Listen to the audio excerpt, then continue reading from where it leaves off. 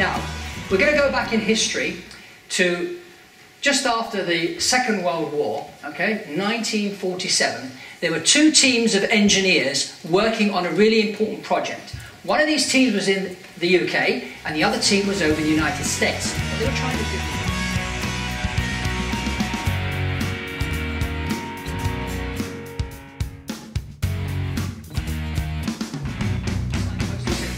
Mistake. And every time you see that signpost mistake, question, what have I learnt? And if you have learned something, and I guarantee you will, guess what? You're growing, you're becoming a better person.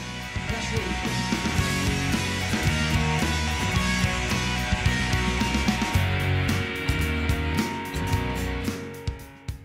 And you can read his books. And you can do the same. You can go to the library. Library's free. Library card's free. Doesn't cost anything. Library's full of books. And in those books, there's a lot of wisdom. There's a lot of experience from people that have walked the earth before you have. You can learn from